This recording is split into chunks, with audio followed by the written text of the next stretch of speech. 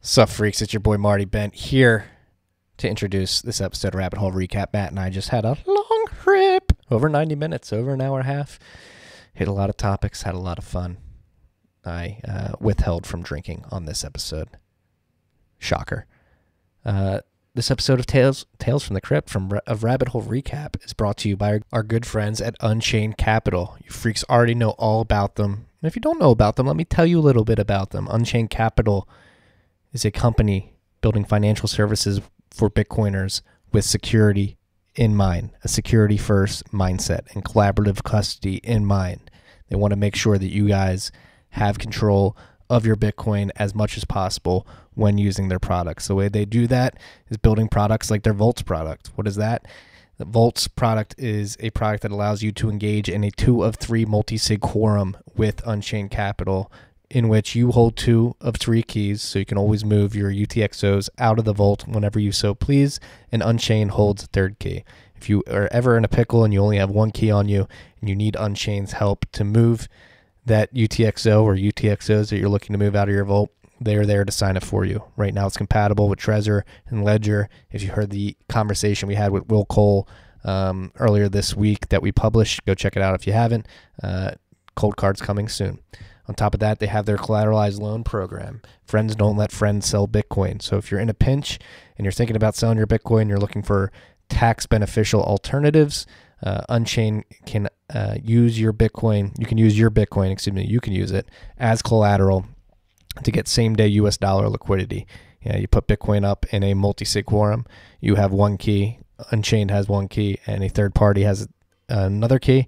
And so you can always check to make sure your UTXOs aren't being rehypothecated, and you use your Bitcoin as collateral to get US dollar liquidity. And as long as you're paying back that loan and keeping your collateral margin in check, you do not have to sell your Bitcoin.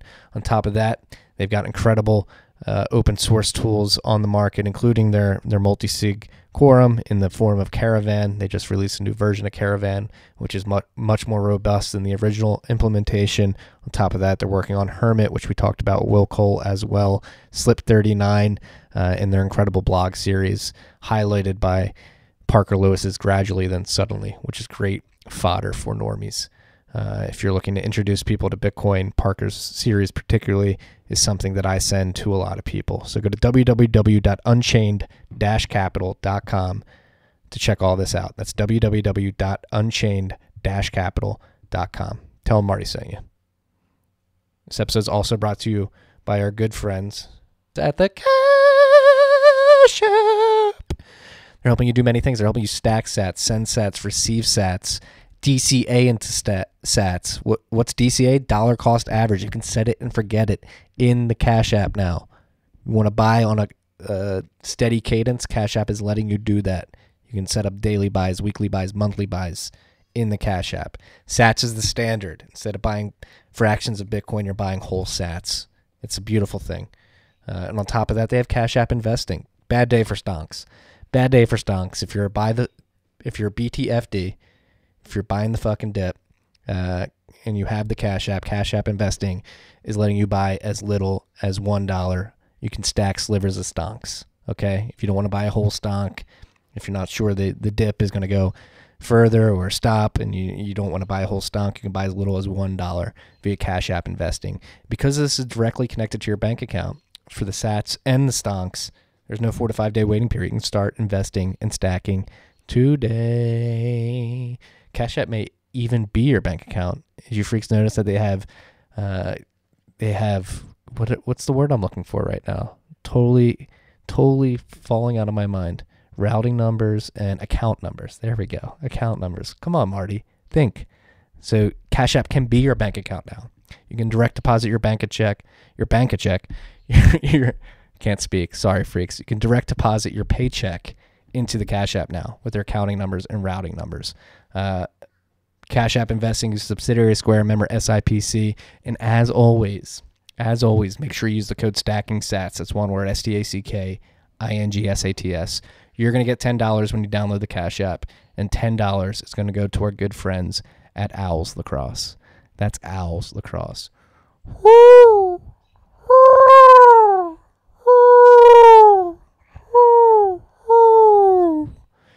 Marty Zal, what'd you think?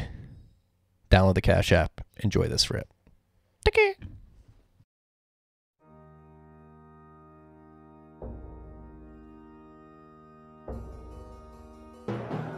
You've had a dynamic where money's become freer than free. If you talk about a Fed just gone nuts, all the central banks going nuts. So it's all acting like safe haven. I believe that in a world where central bankers are tripping over themselves to devalue their currency, Bitcoin wins. In the world of fiat currencies, Bitcoin is the victor. I mean, that's part of the bull case for Bitcoin. If you're not paying attention, you probably should be.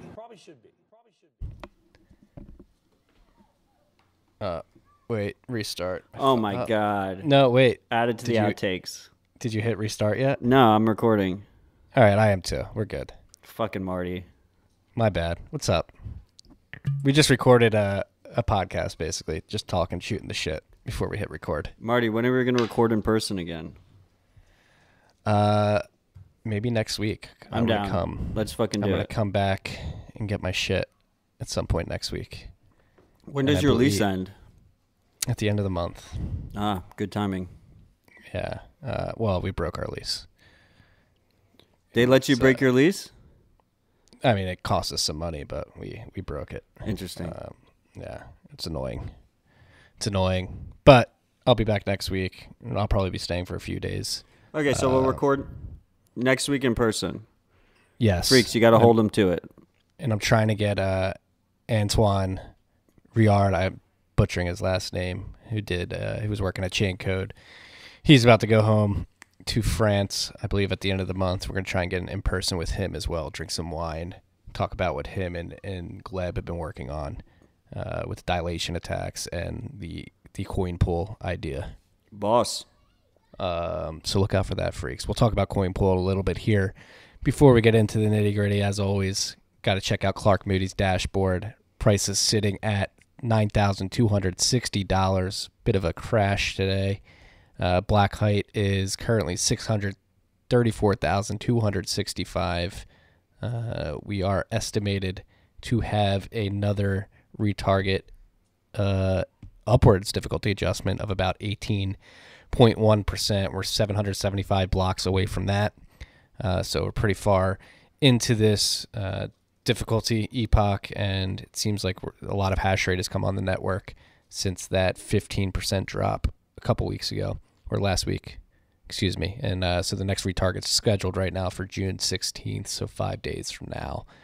Right now, what's the GBTC premium? Woo! GPTC, very, very hot in the news right now. Where is that on the dashboard? It's right on the top. It's the first box. Oh, it's 38.2%. It's pretty high. Shows Clark's priorities. Yeah. Yeah. I don't think it deserves to be that high up there, Clark, but it's an interesting number. Yeah, it usually hovers around like 25%. Seeing it around 40 is pretty crazy. There's some news on that we're going to talk about as well. Three Arrows owns a lot of that product. Stop teasing our list, Marty. Get through the dashboard. Average fees, the reward is hovering around 5.31% right now. Next block is even lower at 2.45%. So it seems like activity on the chain is decreasing quite a bit. Fee estimates, you can get your transaction included in the next block for 24 sats per byte. And if you're willing to wait an hour, it's 19 sats per byte. And after that, it's only 1 sat per byte. Pretty cheap to send transactions right now. So if you're thinking about doing it, thinking about coin joining, running something through Whirlpool, pretty good time to start. It's because we overcorrected down, right? Like the next difficulty adjustment goes up, right? Yeah, I mean, it goes up by almost 20%. Feels like blocks are coming really quick lately. Yeah, at one point this week, I don't know if it's still true as we record right now, but it was on pace to be the quickest difficulty epoch to date. Right now, blocks are coming in about 8 minutes and 30 seconds. Yeah, that's quick as fuck. Yeah. It's the beauty of the network. Difficulty adjusted down. And again, like I said, I do think what actually ended up happening is those S9s were unplugged and sent to people with cheaper electricity and got replugged in. And we're seeing a combination of that and new hardware come online. It's a theory. Yeah, it's a good theory. I mean, in the mining chats that I'm in as well, I know a lot of people that have been doing that, talking about plugging in S9s. Samurai Whirlpool unspent capacity at the moment is 1,205.5 Bitcoin. The unspent value is $11.2 million. There have been 5,943 cycles in the last 30 days, and the TX0 volume of the last 30 days has been 577.82 BTC. So Whirlpool still going. Are we on pace to break records this month, or is it slowing down? It's pretty early to make that call, but it's ripping. The 0.5 pool, the 50 million sat pool, has really been ripping hard lately. Yeah, we started some drama with that, dropping the Chris Belcher episode yesterday. A lot of people that shared that episode started getting in a flame war.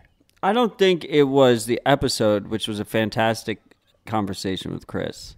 I think it was people's reaction to the episode that started some things. This idea that coin joins are broken and coin swaps fix them it's a ridiculous premise. Like, if you are bullish on coin swaps actually being implemented successfully by Chris, which I am, but let's be honest here, they haven't been implemented yet. It's just a spec right now. It's in the design phase. If you are, then you should also be bullish on CoinJoin today, because the biggest hurdle to adoption of CoinJoin right now is this perceived risk that in the future, at some point, you won't be able to spend transactions with CoinJoin history. But if that becomes even more unrealistic if you have coin swaps, right? Like, if you're sitting on CoinJoin UTXOs that for some reason you can't spend, which I don't even think is a realistic concern to begin with, and I practice what I preach, like my whole fucking stash is CoinJoined, like, then you can coin swap after the fact, right? So, like, it should be the opposite, really. It should make you more bullish on coin joins today, that we have coin swaps and other things that will occur in the future that we'll have at our disposal that will make tainting coins and trying to do blacklisting and whatnot that much more difficult.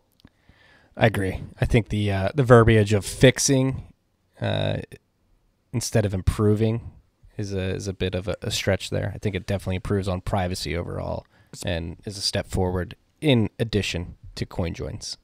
So if you haven't checked out that episode with Chris, go check it out. I think the thing I took away from it and what I'm most excited about is to see if he is successful in bringing an implementation to market that works. Does it lower that perceived threshold that we talk a lot about on this show? Absolutely does. Of how many people do you need to be using that software to give everybody basically default anonymity or the defeated heuristics. At least plausible deniability, like enough plausible deniability to make the heuristics broken. And I'm just bullish on the fact that Chris is a fucking boss. And to see him hustling and see like how driven he is to make Bitcoin more private is just fucking awesome, right? Like, we need a million Chris Belchers. Like, it's just fantastic to have him, and he's so humble. Dude's going to change the world. He's going to change the world, and I'm just happy to just do my small part in just promoting his work and trying to support on the awareness and education side. Me as well. And hey, he's getting noticed for that hard work too. I guess we'll jump down the list a little bit. Human Rights Foundation started a privacy-focused Bitcoin dev program, and Chris was the first recipient of a $50,000 grant. So fucking huge. Huge. He's still raising money via his page that we linked to in the episode that we dropped yesterday. But again, I've said this before, Human Rights Foundation is my favorite alphabet soup agency out there. They seem to have skin in the game and actually be fighting for the mission that they put on their website, and not just LARPing and being a huge sort of bureaucratic. Well, that's because they're not an alphabet soup agency. They're a fucking nonprofit. There's other nonprofits that are. I know, but usually when you say like alphabet soup agency, Yeah, you're talking about like it- FDA or CIA or FBI or DEA or IRS. These are federal agencies. These are government agencies. Alphabet Soup Organization. Yeah, Sorry. fair enough. I fucking love the work they're doing. Gladstein's a boss. He's one of our boys. It's fantastic to see them do this privacy-focused grant program. As we've said on the pod before, it's great to see these grant programs in general. They do have another grant coming up for another privacy-focused dev that has not been disclosed yet, so looking forward to that. And they're going to continue raising money and provide it towards privacy-focused work. So if you do have a project you're working on that's privacy-focused, you should go and submit that to them. Another thing to note is they are the first real way to donate towards Bitcoin development in a tax-deductible way because they're a 501c3 organization or whatever it is. 501c, right? I think C3. That's what I said. 501c3. 501c3. Yeah, you're right. Whatever it is, it's the tax-deductible way to donate, so that's fucking huge. That's like a really big deal. I think you could do it through DCI previously, but DCI doesn't let you do just Bitcoin-focused, and they take a decent cut out of it for management. So this is a way bigger deal, and HRF isn't actually taking a cut for management. They take 5%, but it just goes towards the Bitcoin advocacy that they're doing anyway, right? So everything goes to Bitcoin.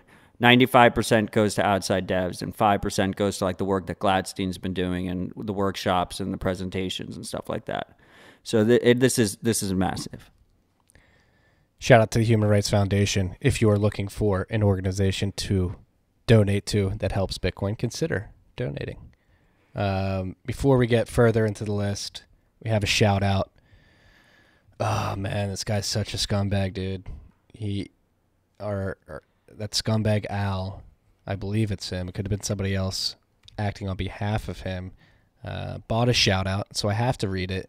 And he's trying to act like I bought a shout out for my own show. So this dude's an idiot. Number one, it's obvious that these are not my words, but he wrote them assuming that I would write them or read them in my own voice and with sincerity.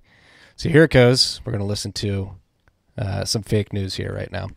When I look back upon my lacrosse career, there's no one who influenced me so positively as my coach, Mr. Albert LaCroix. His wisdom, skill, and selfless care for our team was the stuff of legends, hand to God. Not to mention the team moms always wanted a piece of that action. It would have got it if some snitch hadn't called the school district and found out there was no record of anyone under that name in their files. I am stating this of my own free will and not because someone bought a shout out. And even if they did, it sure wasn't at lacrosse_Al. In closing, the taxonomic family Strigidae can kiss my ass. I guess that's what owls belong to. Strigidae. Yeah, I have to look that up. I think it's a safe assumption. Anyway, thanks for the shout out, Al. We appreciate your support. Yeah, it is. It is. That's a good assumption. I was like, what the fuck is this? We look forward to seeing you in Dallas. Yes, black tie event in Dallas for the BitBox Boom Conference. We're going to do our live show. And then, unfortunately, I had to stand next to that dirtbag in person in a tux and have a faux award show. It's going to be all in jest, too. Nobody's getting serious awards, I don't think. I think it's all a big roast, if you will. It's real if you believe in it. Anything's real if you believe in it. We should jump into the vulnerabilities. We're a little bit into the show now, and I like to front load them. Well, let's just make our quick correction. Last week, our tweet was wrong, and some assumptions we made in the podcast about Shift Crypto.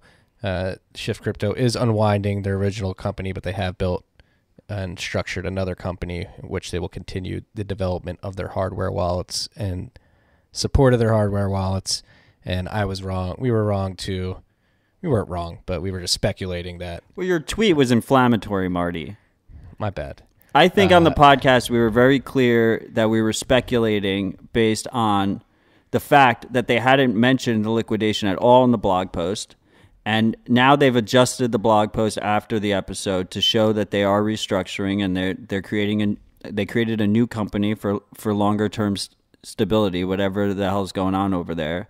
They needed this new company, and they fully intend, they've told us, to support their hardware wallets going forward. Yes, they were not offloading wallets during liquidation that would not be supported. I mean, they will be supported, though. Exactly. They will be supported. They did close their own web shop, which I think we said last episode as well. But they were linking to resellers that were still selling, which is where we had the issue. But yeah, anyway, it's good to see that they're going to continue supporting this hardware wallet, and they intend to release a bunch of new features. So we'll see how that plays out. We shall see. All right, 2, the disclosures. BIP 143 back in the news. Bitcoin Optech came out in their newsletter this week, incredible newsletter. Basically explained the fee overpayment attack on multi-input SegWit transactions, and talked a little bit about BIP 143 and how this stuff can be avoided in the future. And what was surprising to me, and I didn't realize until I read this newsletter, was that this has been well known for 3 years, this type of attack. Yeah.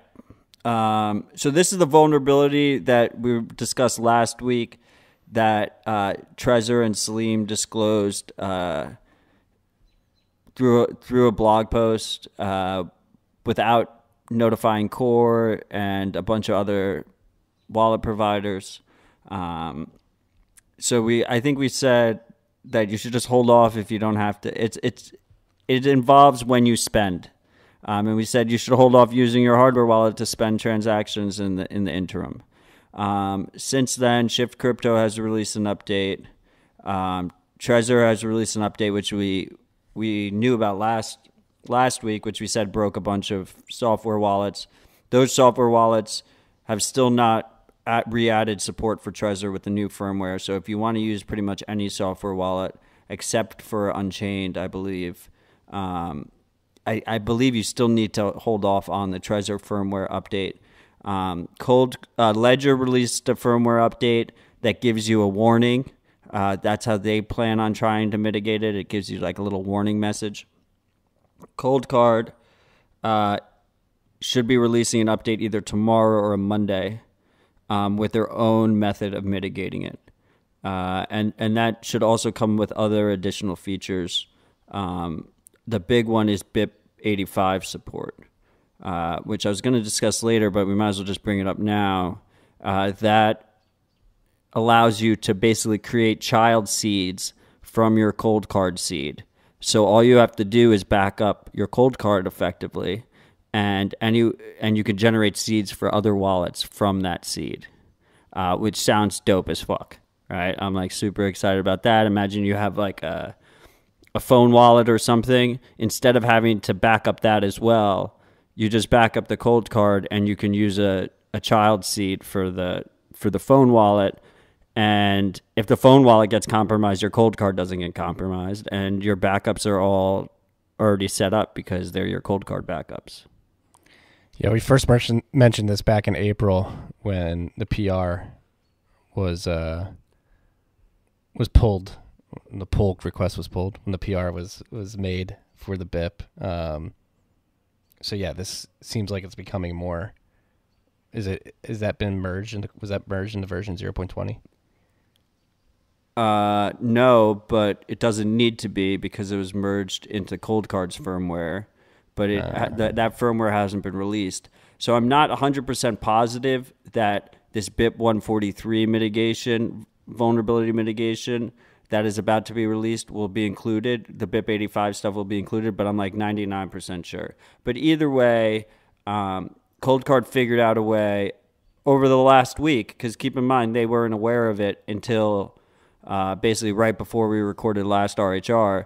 They figured out a way to mitigate, for most situations, mitigate this vulnerability without breaking support for like all the software wallets that support it. Which is really great to see. I mean, like one of the issues here is like the way Trezor did it is you need to have a full node. You need full transaction information in order to support it, and that's just not possible for a lot of people. Obviously everyone should run a full node, but that's one of the issues that BTC Pay has, that Wasabi has, that Electrum has, is that they don't have all that information, and that's why support has been broken. So Cold Card figured out a clever way to mitigate that. Full details will be released with the firmware, so I don't want to. They're still testing it out. I don't want to jump the gun here a little bit. So you can read that blog post when they do release it, but keep on the lookout. It should be happening either tomorrow or Monday. And then the other thing is, just as a clarification here, this is a complex attack, right?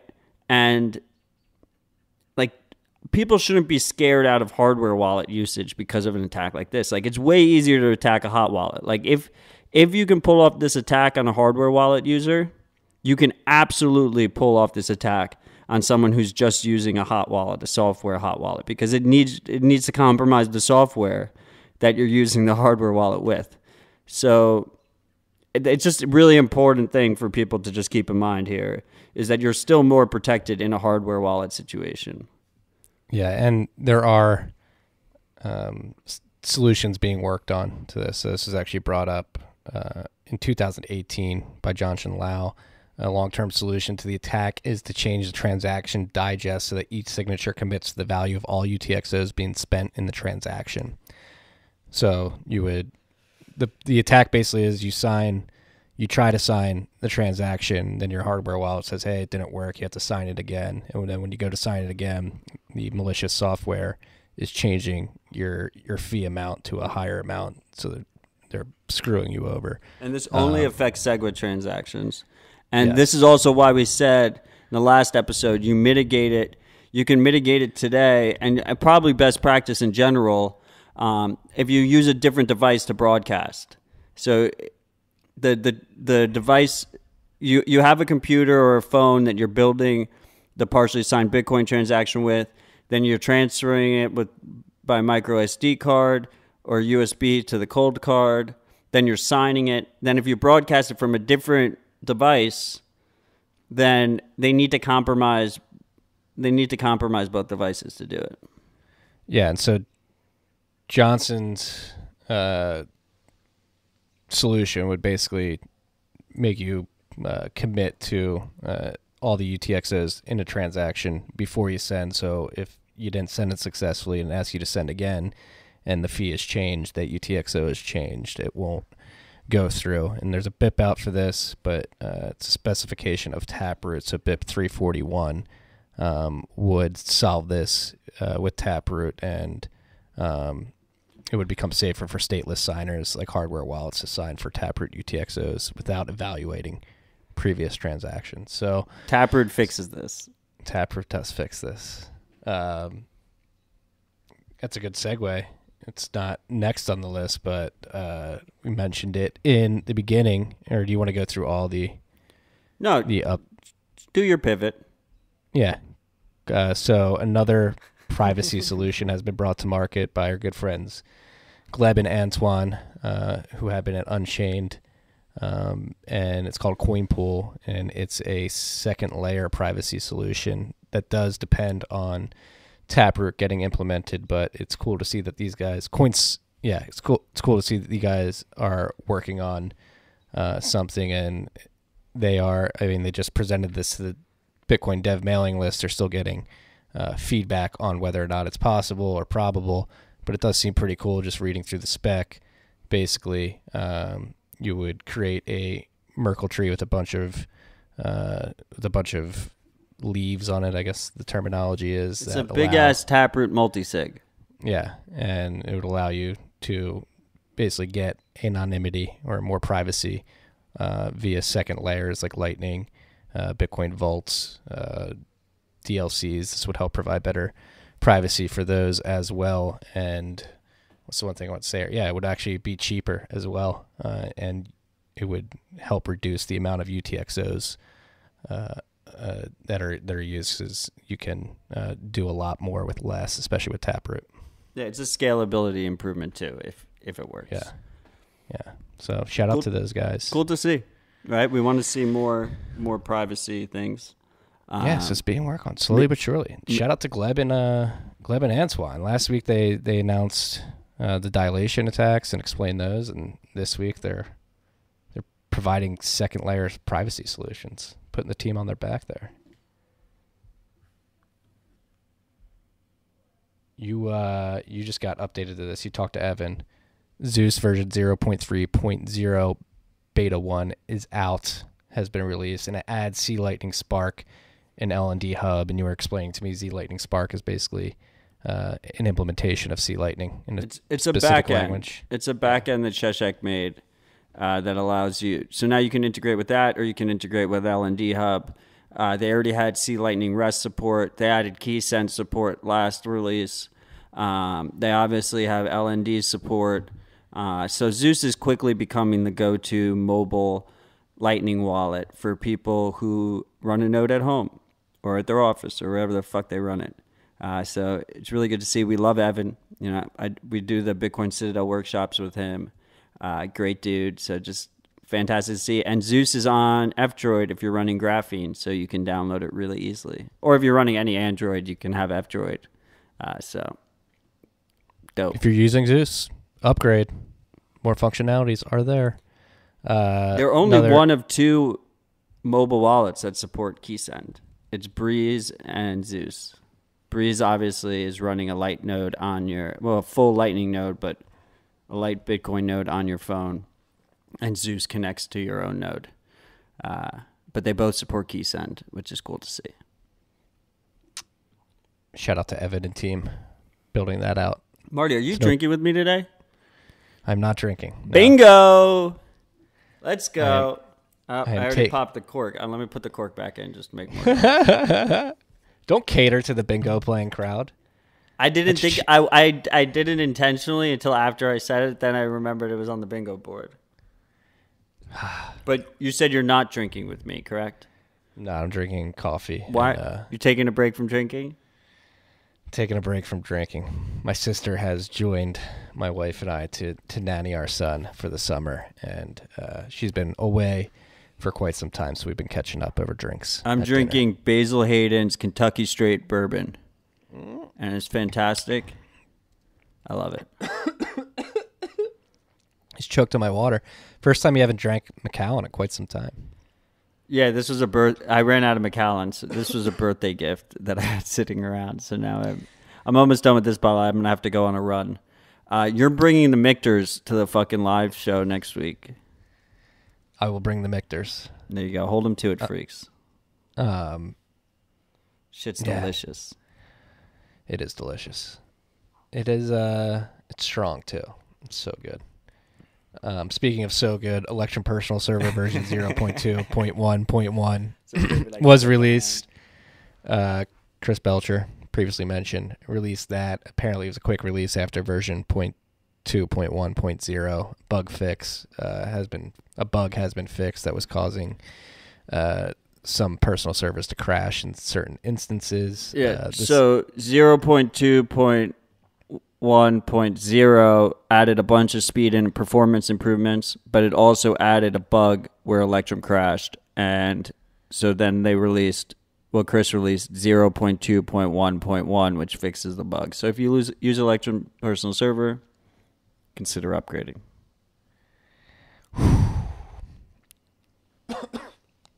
I feel like you're about to get heated. This happened right after I posted the episode last week. I actually got a DM from one of the block guys. Oh, me too. You got advance notice? Yeah. But they didn't tell you what it was. They're like, you're about to be furious. Did they tell you that? Is that how you got it? I got shared the link and was like, and they were like, I wish this would have made it for RHR. Well, I got DM like 15 minutes before they posted, and it was like, Matt, just make sure you're sitting down in 15 minutes. Yeah. Shout out to Doge Toshi over at the block, Steven. So Coinbase, it has become... Just to be clear, Doge Toshi did not tell me ahead of time, so don't get him in trouble over at the block. This he told me after it was released. He shared the link. There you go. I know. I just didn't want it to be conflated there. I did, Okay. I like the kid. I don't want it to be conflated. Yeah, this is an article by Michael McSweeney. Coinbase wants to sell blockchain analysis software to the IRS and DEA a year after its Neutrino acquisition. And we talked about this last year. Neutrino. What did you say they're selling? Analysis software. No, they're selling surveillance tools, Marty. They're selling spy software to the U.S. government. Fuck their headline. Fuck their headline. I mean, all right, back to whatever. We talked about this last year when it first came out. So they're going by Coinbase Analytics now, but they were formerly known as Neutrino, and before Neutrino, they were known as the hacking team. Or the guys from the hacking team, exactly, who were fuckers, created Neutrino, the company. So Neutrino was never formally known as the hacking team. Will you let me explain this? Okay, please? sorry, continue. You jump again. Continue. So basically, Coinbase is selling your personal data to the IRS and DEA. It's just probably safe to assume that they're selling all the information of their users to these departments. There was somebody hopped in my mentions who was claiming to be on the Coinbase engineering team and said that they're not sharing user data, but I find that almost impossible to believe. Well, no, it's like an intentionally ambiguous statement, right? So they're feeding all the information they know into their analysis software, but they're not specifically selling, Coinbase data. And besides, but they're not. They haven't said any of that shit officially. Like, you can't just have some random engineer guy or whatever. He's full of shit. He gives you the open finance bullshit. I saw you invited him on the podcast twice. He did not respond to the invitation. If you had me on that episode with him, like, there would be nothing productive. He can go fuck himself. That's as far as I'm concerned. Like, they're all complicit. It's one thing if you didn't know about it, but if you know about it now at this point, and you don't leave that company, if you don't quit Coinbase and go to greener pastures, like, you're complicit. That's as far as I'm concerned. You're not for open finance or whatever bullshit buzzwords you want to say. Like, that's all fucking garbage. Actions speak louder than words. And this idea that, like, okay, if you're working at Coinbase and you absolutely need the job and you can't get a job somewhere else, sure, fine. But that's not the majority of people working at Coinbase can go wherever the fuck they want in this space. Like, the Coinbase still carries a lot of weight in Silicon Valley. These guys are getting paid big numbers. They're not living paycheck to paycheck. There's no sympathy here or there in that regard. Completely agree. It's getting to the point. I mean, not getting to the point. It's been at the point for a while in my books. Brian Armstrong, that naked mole rat, has been trying to attack Bitcoin. You did for call quite him a some naked time. mole rat last episode before it dropped, but before the news dropped. My naked mole rat senses were tingling. Yeah, I mean, he supported Bitcoin Classic, Bitcoin XT, Segwit 2X. He just announced, dude, they launched 18 new coins on the exchange yesterday, one of which was Digibyte. No, I think they said they were planning on announcing it, but yeah. Whatever. They were planning on adding it. Yeah, pre-announcement. Digibyte. That's like behind Dogecoin. That's probably like the worst unit bias. They added Omai's Go. Like, they added a bunch of. It's designed to just allow all their VC buddies to dump all their fucking token bags on retail. But that's besides the point. Like, this is not coming from like a Bitcoiner perspective. Like, this is just. They are fucking hypocrites. Brian, first of all, who hasn't tweeted since all this news broke. He's just completely radio silent. Virtue signals about Black Lives Matter. And now he's selling spy software, spy fucking tools to the DEA. Like, is there any organization, you want to talk about 3-letter fucking alphabet soup agencies? Is there any organization that has fucked over black people more than the DEA? Probably not. I can't think of one. No, DEA and the CIA in conjunction. I mean, pretty well documented that the CIA embedded crack cocaine in black neighborhoods to sow strife, and the DEA was the enforcer of that stuff. So I can't imagine anything worse for the black community either. And Brian Armstrong is a virtue signaling LARPer. That dude does not give a fuck about Bitcoin or open finance. He, like, if he would have it his way, everybody would use Coinbase and their wallets and their services to interact with crypto, quote unquote. You see my open finance meme? No, what was it? There's a bunch of DEA agents and said open finance on the top, powered by Coinbase trademark. Yeah. It's fucking powerful. That's what their version of open finance is using their services. And they're just LARPing and clinging on to these means. Very hypocritical. And so go delete your Coinbase account, people. Well, a lot of people are doing it. That was the segue I was getting to is you tweeted it. 22. They had a net outflow of 22,000 coins this time last week, which is the largest or second largest on record, I believe. So it seems like some users are actually taking action and getting off the platform. Again, if you are still on there, know that they're selling, not selling your data, but they're running your data through an analytics system that they're selling to the DEA and IRS. So it's probably in their hands, and that's the beauty of Bitcoin. It's a bearer instrument that allows you to take control over your UTXOs whenever you want to, and you can vote with your feet and leave Coinbase. We talk about voting to leave the traditional system and getting into Bitcoin, but even within Bitcoin, you can really vote with your dollars or where you hold your UTXOs. Hopefully you're running those through CoinJoins by when you move them and taking possession of your keys, at least for part of your stack, so that you have full sovereignty over that. But again, hopefully, and we talked about it last week. That's why we were talking about Coinbase last week, is because how many coins they have control of. 1 million minus 20K. No, okay, just to keep in mind here, freaks. First of all, I have a lot of respect for you people, okay? So I assume the majority of you weren't using Coinbase already. Second thing is, I assume the majority of you weren't keeping your coins on Coinbase if you were using Coinbase, not your keys, not your coins. Third thing, if you delete your account, KYC is forever. They have to keep a lot of that information for the Bank Secrecy Act anyway. Who knows what they're deleting and what they're not deleting. They already have that information. You're not getting rid of it by deleting it. So just keep that in mind. There is also, fourth thing, there's an option in Coinbase when you delete your account to delete all of your data. Are they going to delete all of your data? No one fucking knows. But at least click it, right? You might as well. At least it puts them in a bind if they don't delete your data ultimately. Fifth thing, as Marty said, even if you withdraw, they know your withdrawal address. It's going into that spy tool as well. That withdrawal address and the information associated with it is going into the spy tool. So if you don't use CoinJoin, if you don't run your own node after that fact, your future transactions and if you commingle past transactions can be linked back to you. And even if you do use CoinJoin, it is not perfect. If you fuck something up, you will be exposed there as well. So just keep all of these things in mind as you process this. But at the end of the day, fuck Coinbase. Just, vote with your feet, as Marty said. Fuck them. It's not worth it. Don't use them.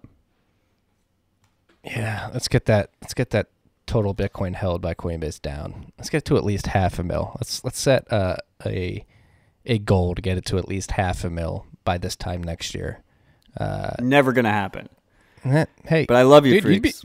You'd be surprised. You said you have I have a lot of respect for the freaks too, but I also got a lot of personal DMs and emails of freaks admitting that they had stuff on Coinbase. So I think the number's higher than you expect. So did I. I love you, freaks. It's okay. I was a Coinbase customer at one point. It is what it is. Hey, I mean, again, this is why you never have heroes in this space. Like, I was one of the biggest Coinbase shills. Like, Brian Armstrong was never my hero, though. No, neither. He was preemptively slayed. The app was a great way to get into Bitcoin. Anyway, it was simple. I don't have updated Glassnode information. Someone did post, which I thought was ironic, and he's got a point, that I was slamming Coinbase for chain analysis software that they were selling, spy software, let's be frank, while using chain analysis software to do it, which was Glassnode, right? But they're absolutely correct. There's nothing to be said besides that. But the one thing that is cool about Glassnode, which I'm now a paying subscriber for because I wanted that chart. I wanted that you couldn't get. They have free tools, but you can get the chart if you pay for it. There's something to be said about the fact that I could fucking subscribe for $39 a month. You try subscribing to Coinbase's spy tools or chain analysis spy tools or Elliptic spy tools. You can't. It's not. They don't give public access to it, and that just shows where their motivation is. Their motivation is to hide their capabilities from both you and their competitors while they sell it to authoritarians. And complaining about it is pretty much useless. Like, we should build tools to make them fucking obsolete.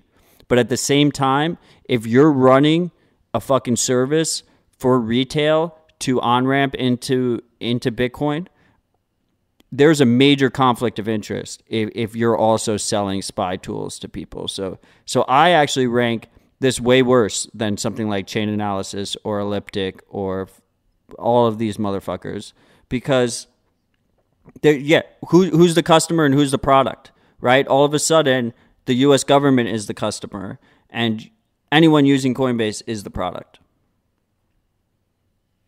Completely agree. Get the hell off Coinbase if you haven't already. Wise up. Naked mole rats. Never trust a naked mole rat. They can't be trusted. They're schemy, slimy people who don't know how to say Bitcoin. So let's talk about. Only say crypto. I got 3 positive links in a row here now after this Coinbase bullshit, right? We have this amazing fucking write-up by Diverter BTC to start on using mining to obtain KYC-free Bitcoin. We've talked about this on the pod before.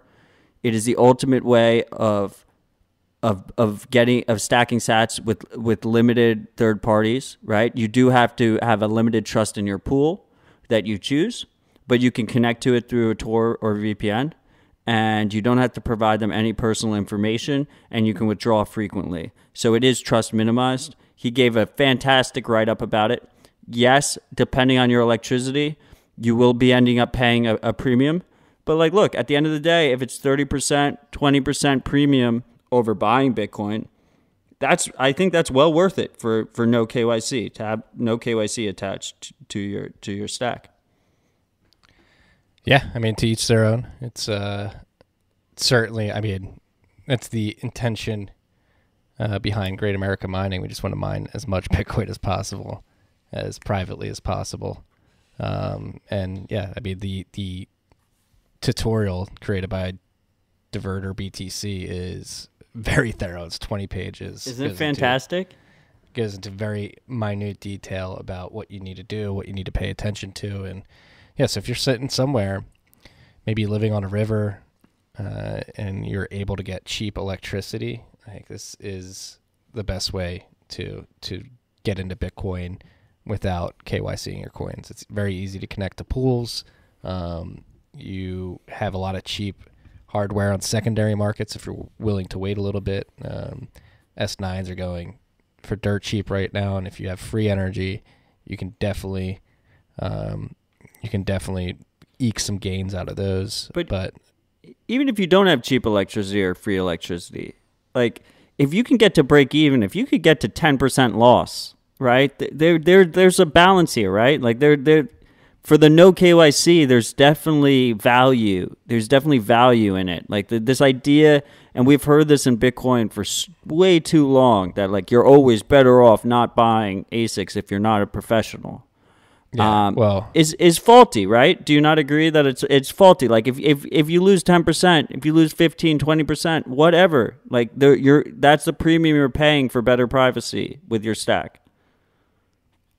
No, I agree. If you want it that bad, mining is a great way to do it. And just be wary of your energy prices, because the premium may get higher and higher depending on the price per kilowatt hour of the energy source that you're using. And that's an opportunity cost you have to weigh as an individual.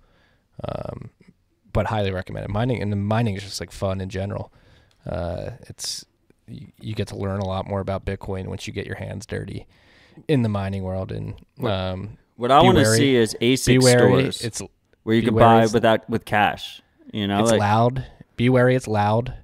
It produces a lot of heat. So if you're going to do it, I mean, it's in Diverter's tutorial, but just be aware. There's a lot of stuff that comes with it, and this stuff exists. Like ASIC stores, they're not really what. Like I know I want to like walk down Broadway in New York City and like walk into a store that sells ASICs for cash.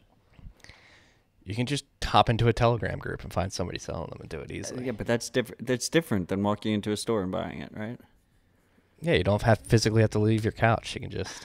No, there's more information attached to the purchase. That's all I'm saying. Yeah, no, that's agree. And if you live in cold weather, right? Then the ASICs offset your heat bill a little bit. They're basically little electric heaters. They give off so much fucking heat.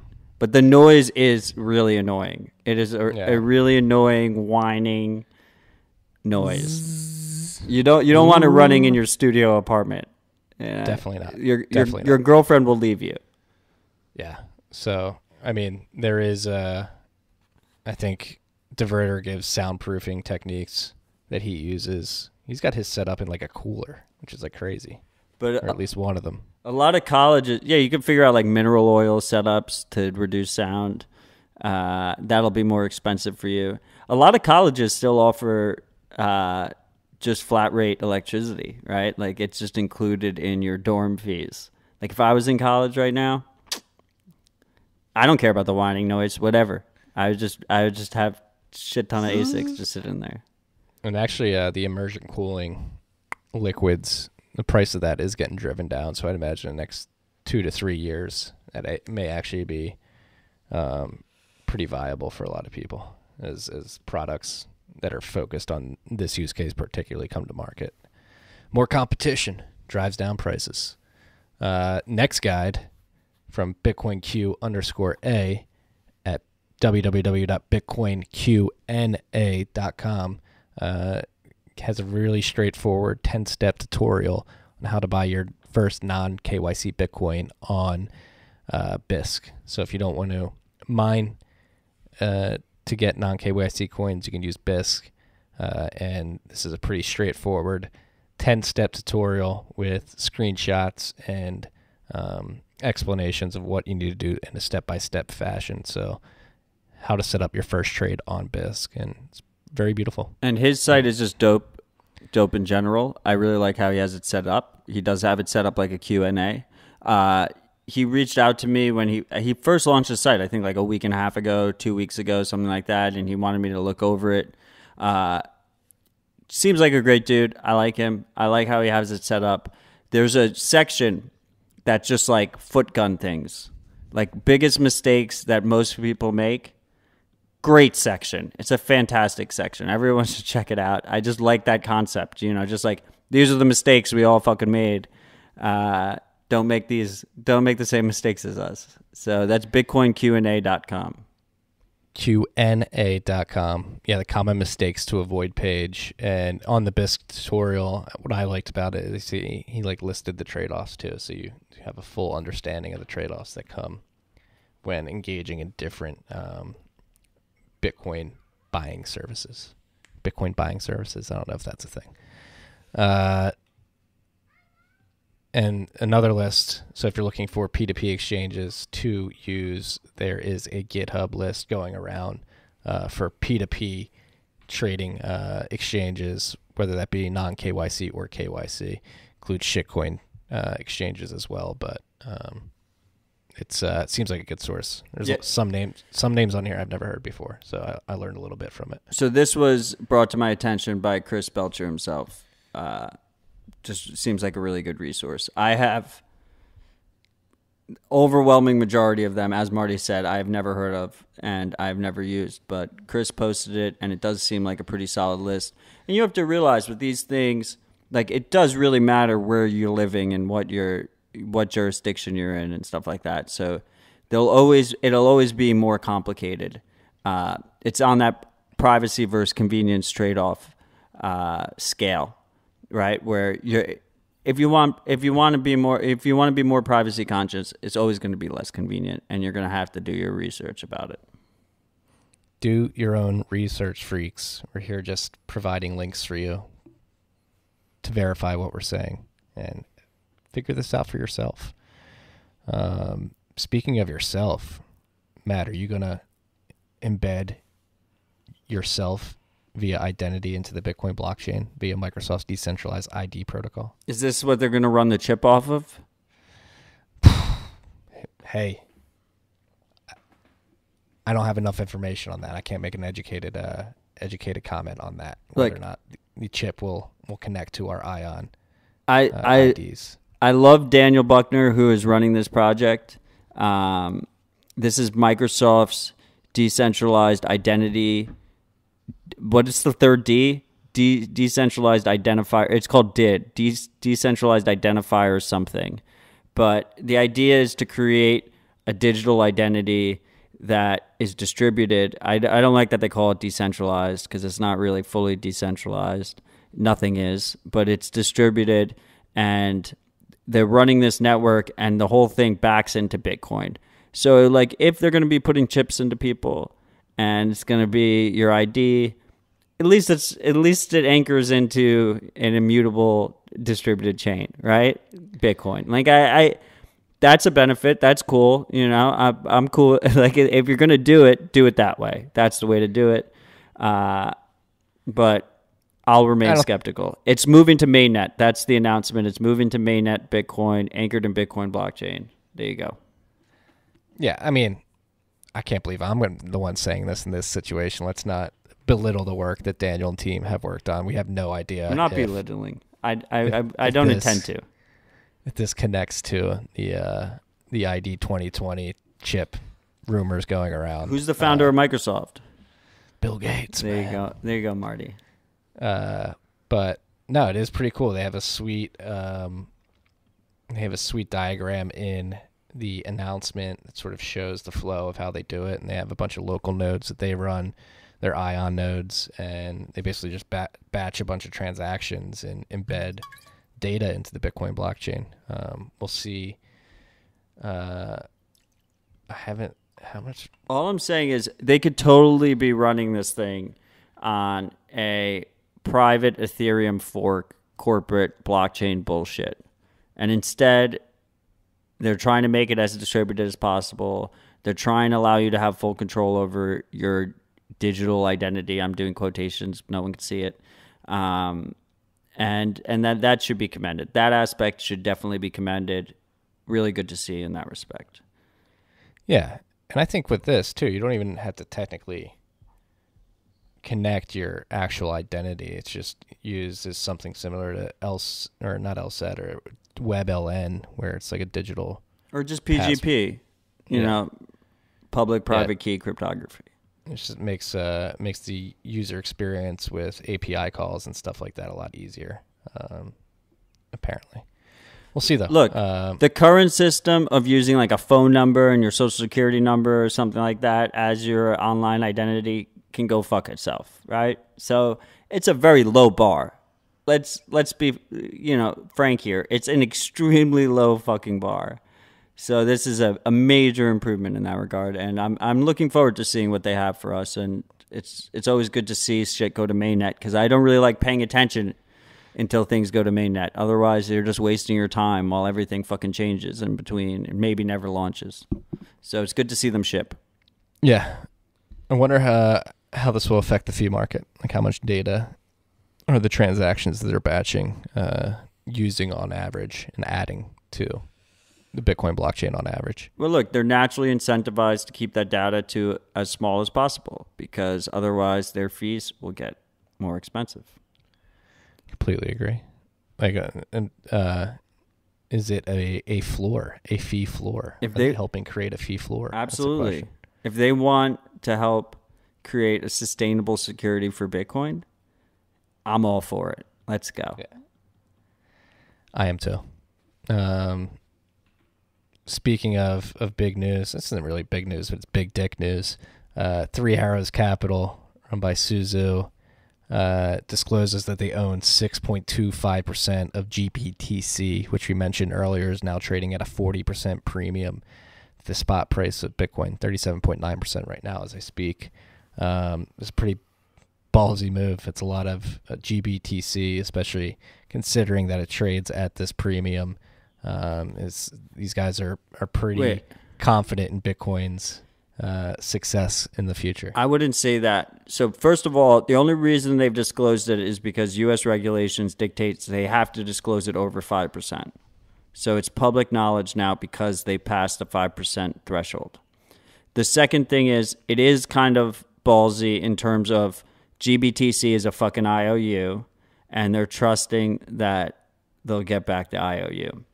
The reason it's not really truly ballsy is because it is not confirmed, but this is most likely in-kind contributions where they are bringing Bitcoin into GBTC and getting GBTC shares. So they are automatically profiting from that premium, right? The whole mechanism in play there, because it's not a real ETF, is there's like a year delay while you do it. So if you can so get... they're not automatically profiting, right? They're basically... they there's a lock-in. Right, but they get that premium, right? The play here is, and the block can't report it because they refuse to speculate on these types of things. That's why we're here. Got in trouble for speculating last week. Yeah, but I most of the time I don't get in trouble for speculating because I'm right. They're doing this because they get that premium. They're arbitraging the premium, and that's fine. That's how the incentives are set up, and they can hedge their Bitcoin exposure of going in there through shorts and other financial instruments to protect themselves. So this is them banking on the fact that, first of all, there won't be a Bitcoin ETF anytime soon, because if there's a true ETF, then the premium will drop because people will go to that ETF instead that doesn't have the premium. And the second thing is they're trying to arbitrage this year. They're trying to get that 30%, 25%, whatever the premium is at any given time. They're trying to get that little gain.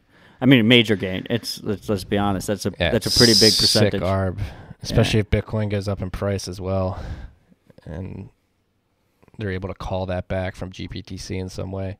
I mean, I think they'll probably be successful if that's what they're doing. I don't see an ETF coming to market anytime soon. I'm not holding my breath for that.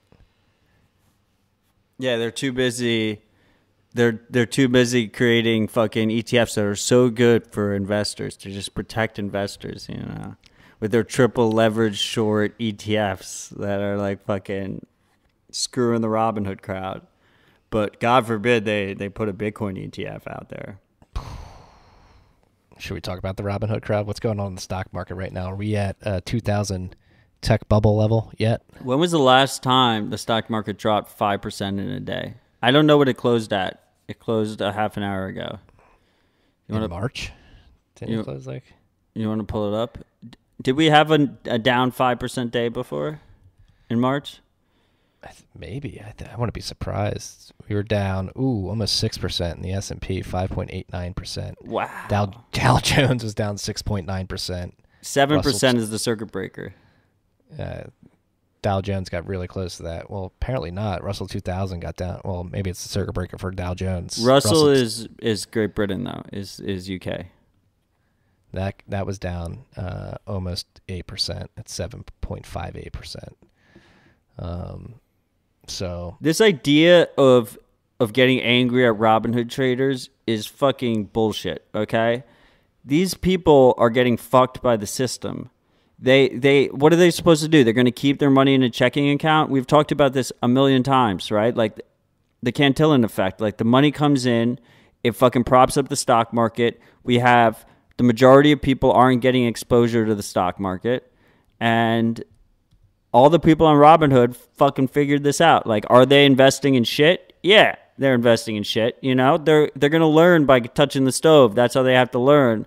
But, to see retail have a bigger presence in the stock market it's a symptom of the rig system, right? Like, if we have Bitcoin, this is why Bitcoin's beautiful, because if we have Bitcoin, you don't have to have a bullshit diversified portfolio of equities and bonds and shit to try and outpace inflation. You could just hold Bitcoin, right? Like that's why sound money is important.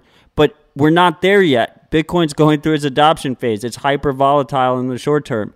So people are just trying to figure out ways to fucking get the money that they deserve, like get their portion of the money. Like this idea of like degrading Robinhood traders is absolutely bollocks. It's ridiculous. Bollocks. Wow, you're getting into some British go. terminology there. Add that to the bingo card, motherfuckers. I would push back a little bit. Like I'm curious to see how much of this Robinhood led rally in stocks, because it is being led by the retail investors. Goldman Sachs had a call earlier this week, in which they admitted they witnessed like our Wall Street bets and retail traders on forums basically stop out shorts that were put in there by institutional investors. Power to the people. Let's go. The cab driver is the captain now. Look at me, I'm the captain now. But dude, I wonder how much the Dave Portnoy effect has. Like, he's a Robinhood trader too. Like he's not trading on Robinhood, but he's part of the same crew. Stop interrupting. It's the lack of sports betting that is available to people right now because of all these leagues being shut down. Like those are degenerate gamblers. I wonder how much of that market has moved into the stock market as sports are shut down, and as somebody like Dave Portnoy, who's a notorious sports gambler, is sort of leading the charge of these day traders. 100%. Do not discount the Dave Portnoy effect. I think he may single-handedly have an effect on these markets, especially over the last couple of weeks. I don't disagree with you. All the gamblers have moved into stocks. Let's be honest. Like they're gamblers. They're not gonna. What are they gonna gamble on esports? They're not gonna fucking gamble on esports. Of course they're gonna move into the fucking stock market. Like absolutely, without a doubt. And we saw. Did you see that clip of Portnoy? It was like remnants of the 2017 fucking shitcoin bubble where he was trying to get a position in a stock and he mentioned it on the live stream and it just popped up. It was like 400%. Yeah, it was like an illiquid piece of shit and it popped up while he was talking about it and he was like struggling in his mind. He was like, oh my God, did I do that? Is that illegal? I hope that wasn't illegal. What the fuck did I just do? Yeah, absolutely. Without a doubt, 100% agree with you. But still, like this is a symptom, right? Do we agree that this is a symptom of the current system that we sit in? Where like people have to speculate on this shit. Like it's like we call them chumps if they just keep it in their checking account and they get inflated away and they make they're like 15 cents every quarter or whatever that pops up in your fucking bank account. And then we call them chumps when they go into Robinhood and fucking buy Hertz. I mean, they're idiots for buying Hertz. Like it's a fucking bankrupt company. Don't buy Hertz. Don't buy Nikola. When it's fucking never produced a car whatsoever and took $4 million in PPP funding because they couldn't survive the fucking crisis. Like, but still at the same time, like it's hard to blame them. It's really hard to blame them. And it is what it is. And this whole idea, I just want to say to the Bitcoin maximalists, like this idea that we won't see shitcoin pumps. I hope this disproved it in your mind. Like people will speculate on illiquid shit. Like that is going to happen. It's going to happen for a long time in the future. And it is what it is. Long term, the shit will trend to zero in Bitcoin terms. Whether that's Hertz stock, whether that's fucking Digibyte, it doesn't matter. It's all trending to zero long term in Bitcoin because Bitcoin's better money. Agreed. I mean, we've said that many times before. Much as it'll make you cringe and probably drive some of you crazy, the shitcoins will probably pump again. But again, it's ephemeral and so the shitcoins will pump. This has happened in the past, and you'll be like, "Oh, I'm missing out," and you'll hop in, thinking that you're missing out, and you'll hop in at the wrong time, or you'll hop in at a good time, but you won't hop out at the right time. And it's a game of musical chairs that is not a game for me anymore. I tried to play it in the past and got burned way too hard. Stay humble, stack sats. Exactly. This is pretty fucked up. Brave browser auto-completing websites with ref links. They did this with Binance. So is it like Binance, Coinbase, Ledger, Trezor? Cold Card doesn't offer ref links, so they didn't do it with them. There's a bunch of Bitcoin focused sites. Yeah. They said it was a mistake. It was not. Let's be honest, guys. It was not a mistake. And my point here, they reversed course when they got called out on it. So it is good that it's open source. People saw it right away in the code. But there, first of all, besides the fact that this is unethical, it is a fingerprint for the browser, right? So you could anyone who was using the ref link, their ref link was a Brave browser user. You knew they were a Brave browser user. All of a sudden, you're reducing the anonymity set of those users. So this idea that a company like Brave, who has shown to be completely unethical in terms of monetization, can provide you a privacy-focused browser, it's broken. It's not going to happen. Their incentives are broken. They're trying to make money off their users, and you just shouldn't be using Brave. Like I was a little bit more fair with them earlier. I said, just ignore the token. You can disable it in the settings. It's like a decent enough browser. But really, at the end of the day, you should either be using a privacy-focused fork of Chrome, one of the Chromium forks. That's the open source component of Chrome without the Google shit, or Firefox with the DNS disabled. They Blue Matt Corallo is big on this. Is they've been defaulting lately to they run their DNS lookups through Cloudflare. Fuck Cloudflare. They're a man in the middle by design, probably working with governments. So you got to, if you use Firefox, you got to disable that. Why does there have to be so much nuance with this shit? Why do we have to explain all the trade-offs every time we talk about this shit? But just keep that in mind with Firefox. So much nuance. Be aware. We're over an hour. Let's keep going. China is cracking down on OTC traders. They've frozen the bank accounts of many traders who've been trading over the counter over there. So it seems like another tremor in China and how the CCP is posturing towards Bitcoin. We know via announcements they've made in the last 6 months that they're working on their own central bank digital currency. We'll see what happens there. Just be aware, China has canceled and banned Bitcoin many times in the past, only to come back and allow it again. So it's never very clear what's coming out of there and what will happen moving forward, but just a shot across the bow, if you will, to the OTC traders there. Again, they froze their bank accounts. This is extra important because in mainland China, OTC is the only way to go, legally speaking. So they are going after the OTC traders, and they're saying it's money laundering, that money laundering is happening. Whether that's on the Bitcoin side, sometimes they blame the Bitcoin side, sometimes they blame the fiat side, but regardless, they're going after all these OTC traders. Over the counter is what OTC stands for. It's like they're doing personal trades for clients and for themselves sometimes.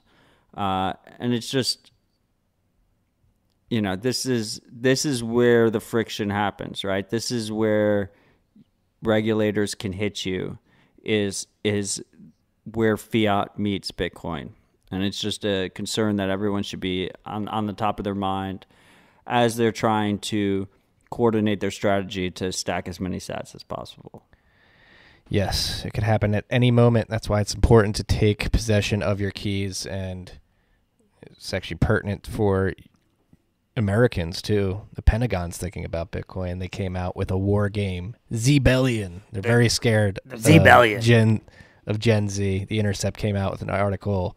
They got their hands on a document that basically laid out a scenario which Gen Z, of which we are not a part of, we are millennials, at least Matt and I are, Gen Z is expected to revolt against the system, and Bitcoin will play a part, and it doesn't make any sense how Bitcoin plays a part. They're going to use all the cybersecurity vulnerabilities they can to suck Bitcoin out of the system, which doesn't really make any sense. No, they're sucking fiat out of the system, and then they're converting it to Bitcoin. They're distributing the Bitcoin in this war game.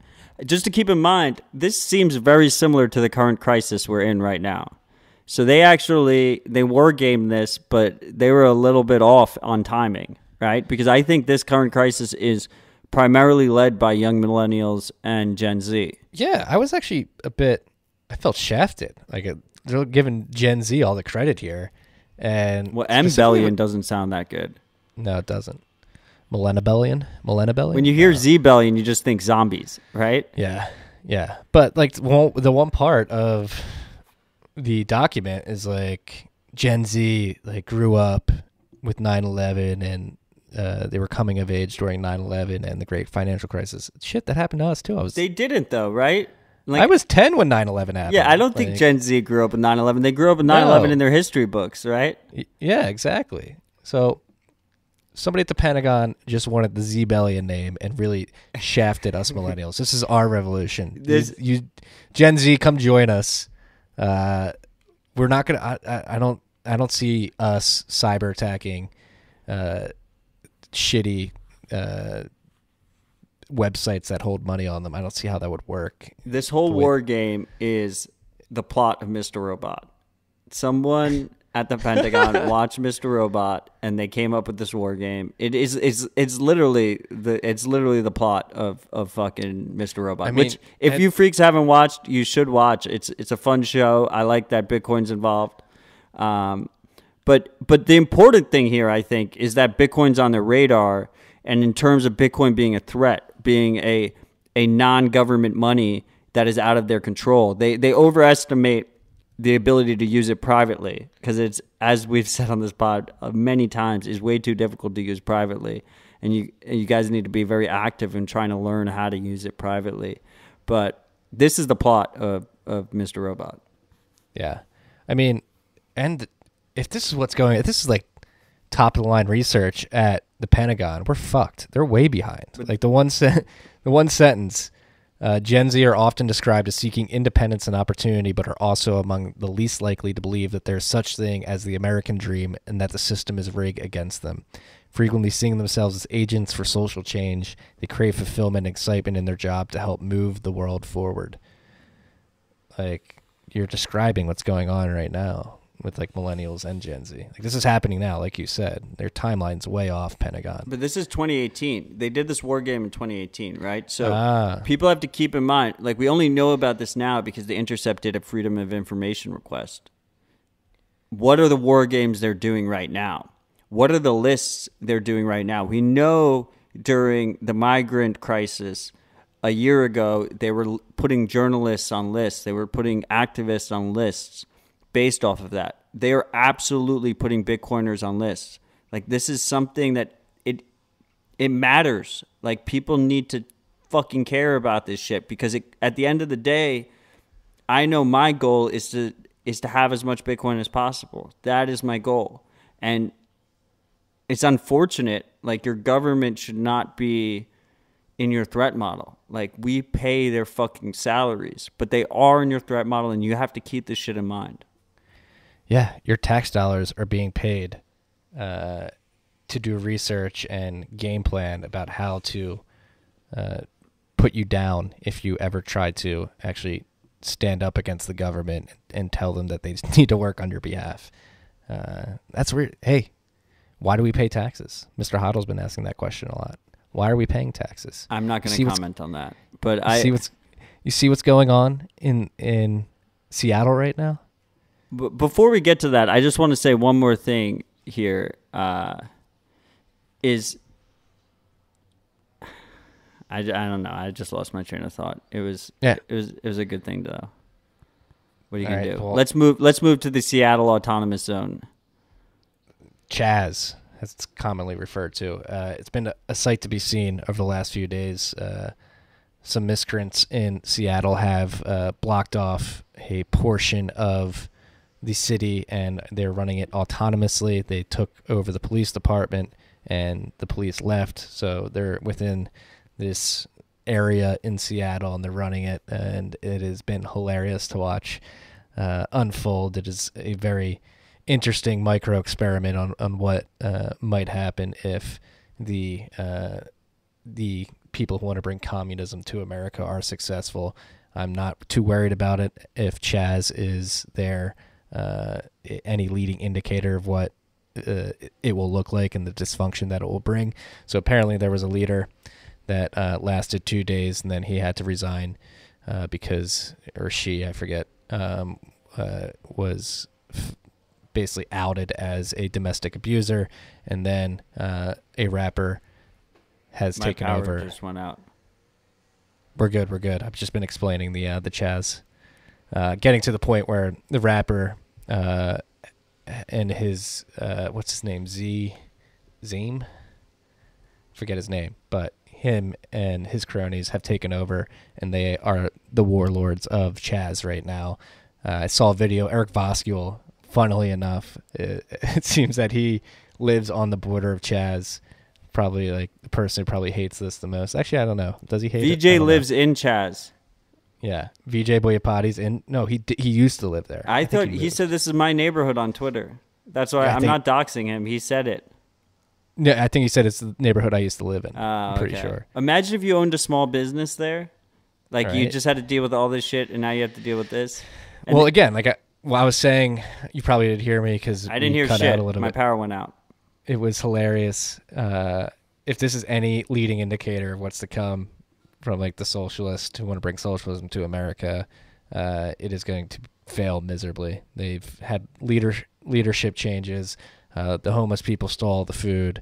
The cops are back in. Apparently, I think they're taking over the police station again, and it's hilarious. These people want to act like they're actually doing something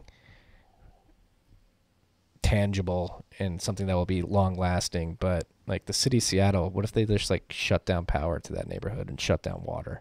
Like they're still under the control of the state. Well, the only reason Chaz exists is because is that what they're calling it? Chaz? Why are they calling it Chaz? It stands for something, I don't know. Autonomous zone. Something Hill, Chilton Hill or something like that. Oh, okay, fair. I mean, the only reason this shit exists is because they don't have the balls to actually stop it, right? Like, the police have completely backed off. The mayor has lost complete control. Well, dude, nobody has fucking balls anymore. Like, Personal responsibility is lacking. There's so much nuance to all this. Yes, police brutality is terrible. It should be curbed. Defunding whole police forces and abolishing police forces is one of the dumbest fucking things I could think of. Like, just whip these cops into shape, and hopefully we can transition to private security forces slowly over time. But to think that you're just going to create a vacuum where police don't exist and chaos doesn't break out is asinine. And there are ways to do this level-headedly. Like, and polls have come out. It's crazy how much this has become a meme over the last week and a half alone. Abolish the police. Like, nobody was saying this 2 weeks ago, and yet now it's like one of the biggest policy wants of whatever this far left movement that's taking over the narrative right now wants. And if you look at the polls, something like 68% of Americans would not want police departments to be abolished in any way, shape, or form. So I remembered what I was going to say, but I'll talk about that in a second. I used to say that Twitter lacked nuance, but society really is what lacks nuance, and we've gone straight to defund the police. Really, it should be more accountability, higher, like this, the hiring standards should be higher, right? Like right now, it's like almost lowest rung. It's like if you can't find another job, you can become a police officer. Like the hiring standards should be higher. We should have accountability. We should pay them more. They get paid dirt cheap, like if we add accountability standards, we add the increased hiring standards, all these different things, then all of a sudden, yes, they should absolutely be getting paid more. Like they have difficult jobs and they get paid fucking dirt cheap. Like people don't realize, like, yes, elites control the state. Our system is broken. It is legal to buy politicians in this country. The police are an extension of that. They're the extension that we touch, that people see the most, right? And we need to absolutely reform it. But if we have no police in let's say New York, in a city of, we have de Blasio's wife is going saying that it'll be nirvana in New York without any kind of NYPD. Like, that is ridiculous. Like, then you just have armed thugs walking around, which we kind of already do. Let's be honest. There's a lot of power hungry cops, but like no matter what, you end up with armed thugs going around. So we need accountability. There's a middle ground here that needs to happen. There's nuance. There's fucking nuance. Like I said, it's hilarious. Chaz is a leading indicator of all this. They have warlords who have taken over within 3 days. And warlords is giving them too much credit. They wish they were warlords. In that little, they're warlords of that little 3-block radius, whatever it is. Did you see the leader committed suicide because he beat his girlfriend over? Yeah, I mentioned transphobic comments. Oh, I missed that because my power went out. No, it wasn't transphobic comments. I think the leader might have been see, now I'm like serial abuser. That, but like also like what's the PC word? A transvestite. Is that still kosher? Oh, these you days? cannot say that. No. Transgender. There we go. My bad. But I don't know. Welcome to TFTC. Yeah, the story around whether or not the original leader. It's still coming out. We don't really know. It's still coming out. But yeah, she was an abuser. He abused a lover in the past. I think got out pretty quickly. The appropriate gender was he. That's what he wanted to be called. If he was transgender. I think it might have been she. Okay, whatever. We're getting into the weeds too much. What I forgot to say about Zebellion was that we don't know what their response was. We just know what the war game was. The response is still confidential. It wasn't included in the Freedom of Information Act. So that response is more relevant to us as Bitcoiners. That response is heavy-handed as fuck. It is databasing, using Coinbase spy tools, etc., to go after Bitcoiners to try and prevent that kind of attack. And they've been thinking about this since 2018. I do not want to know what the evolved situation is in this year in 2020. It's bad. They've had a lot more to worry about. Hopefully they've been distracted. But back to Chaz. It's going to be hilarious. They have warlords in control now of that little radius. They're going to create a police force within the next week, I imagine. They're going to go full circle to kicking the police out and then creating their own police force within the confines of Chaz. Can we just talk about how shitty of a store of value real estate is? Like, imagine you own a building there. Like, it's so much better to own Bitcoin. Like, it's like, do we even need to talk about it anymore? Does it need, like, it's clearly a better store of value than real estate. Like, why are you spending millions of dollars on a building? This is like primo area of Seattle. It's primo. And imagine trying to get insurance now. Like, your insurance is expired. First of all, the insurance companies aren't going to pay out shit, but you need it anyway because we live in a litigious society. So the insurance premiums are probably going through the fucking roof. It's a horrible store of value. Yeah, I would not want to be holding the shitcoin of real estate in Seattle right now. It's not shitcoin. It was like the Bitcoin of real estate. Like, the maximalists of Seattle real estate were like, oh, well, you got to own in whatever CH area is. Like, that's the best. Look how quickly that flipped. Yeah. And it's sort of disgusting to see all like the spray painting going on. You're just really destroying neighborhoods and beauty. Try and be respectful. The world's going mad. I'm cool with the classy graffiti's cool. But yeah, I'm cool with that. Just like the tags, fuck the tags. And these people are like tagging things they don't even understand. Did you see in Boston the first infantry, the first all-black infantry mural, or was it racist? It must have been racist. Well, no. I'm smiling, freaks. You can't. They defaced it, and it's like an homage to the first all-black army infantry. You want to talk about statues? I mean, again, I don't agree with the Confederacy and slave owners just using heuristics here. This is exactly what ISIS did when they rolled into Syria. They started destroying statues and stuff. And I think there have been proposals for moving statues to more museum areas. I think statues, like, how many cool statues do you see that get made these days? Like, again, the fiat society, the fiat standard has gotten us away from creating beautiful things like statues. My favorite was, all I'm going to say is my favorite was there's like a bunch of calls to remove Churchill statues from Great Britain. And someone posted on Twitter, wait till they find out about the other guy. And I just thought that was great. But it's yeah. So there was a Thomas Sowell quote going around today. And that's what really pisses me off about all this. It's like, all right, that should happen in the past. What's in the past is in the past. It was terrible. We are learning from it. We have learned from it. Hopefully we get better over time. The arc of history has gotten better, in my opinion. People have become more accepting, more liberal, and more cooperative. This is pretty much evidenced through all economic indicators and the productivity of the technology we have today. The last 5 decades, shit has gone haywire in the economic sphere and the monetary sphere due to the Fed predominantly. But this Thomas Sowell quote, like, have we reached the ultimate stage of absurdity where some people are held responsible for things that happened before they were born, while other people are not held responsible for what they themselves are doing today? Like, all this focus on these statues and this focus on abolishing the police, like, gone with the wind.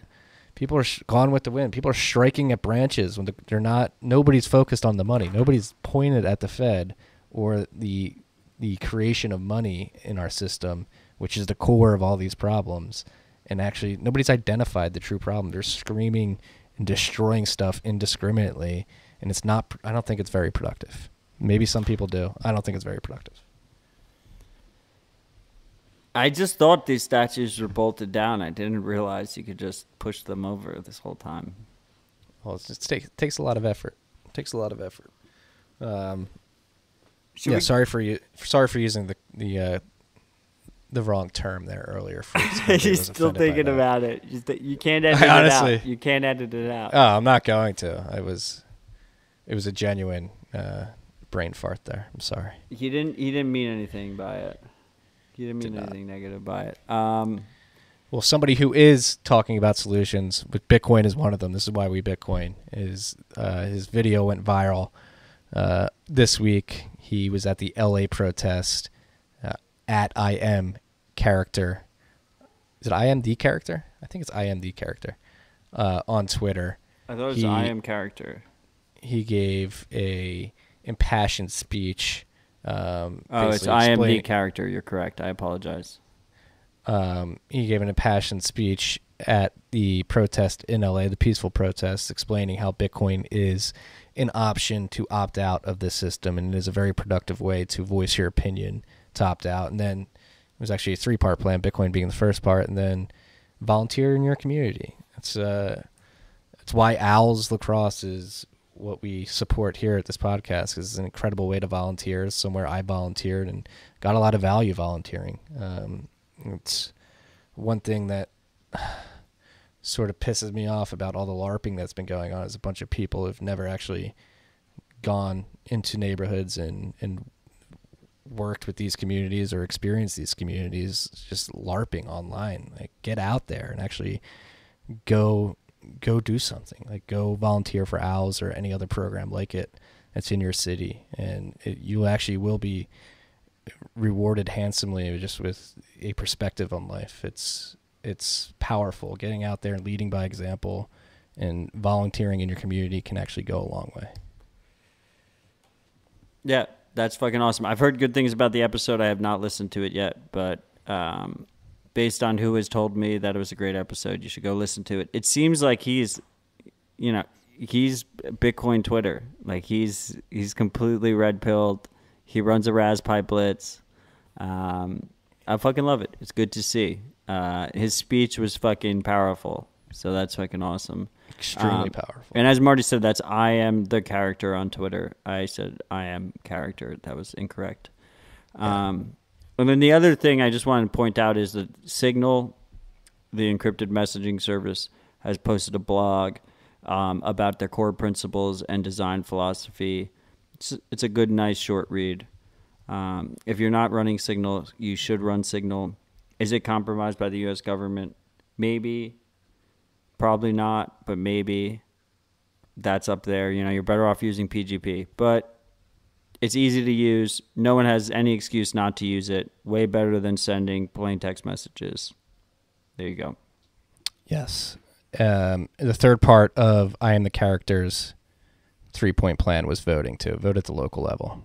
And I think voting at the local level has more impacts than voting in federal elections. And then you don't believe in voting, Marty. I don't. But Brian Harrington actually did help convince me that getting involved in local politics actually does have an impact. I always vote. It's important. I don't think it makes that much change, but I do it anyway because I can and because you should. To the point where I change my affiliation just to vote in the primary that is the more important primary of every election, just to get my voice heard a little bit more. But I don't think that's really how you accomplish change. Like at this point, it is our politicians are legally bought and paid for, and that sucks. But it is. I vote by stacking sats. That's the ultimate. It's the ultimate vote. And taking custody and running your own node and using CoinJoin and all this fucking other shit. Using encryption, it's important. It's very important. One step at a time. Get your feet wet and do one thing, then do another. And it'll snowball into tendencies and practices that you'll wake up one day and be like, holy shit, I'm pretty self-sovereign. We're an hour and a half in now. I think we're good, right? Yeah. We got another parody account this week. Marty's Owl popped up out of nowhere. That's you, let's be honest. No, I'm not. I don't have enough time to make any of these parody accounts. Whoa. He's coming at you, Marty's Owl. He's coming at you, whoever's behind it. I wonder. Take him down. I wonder what my hoot score will be this week. Haven't recorded the ad yet. Dude, your hoots are fucking shitty. They just fallen off a cliff, man. They were so good in the beginning, and you're just getting lazy about it. It's a perfect example of just human laziness. It's really what it is. No. I'm trying to really represent all owls as much as possible. Not every owl hoot is identical from, not species of owl. Or type of owl? I mean, recently you've been specializing in like distressed, sick owls. I feel like they got to be represented too. They exist. All right, freaks. If you're liking this, please give us a follow, a subscription on your favorite podcast app. Rate, review if you feel so inclined. That goes a long way. If you want to get a shout out. On the podcast, tftc.io/contribute. And thank you guys for listening. This was a long rip. I am Ron Burgundy. Peace and love, freaks.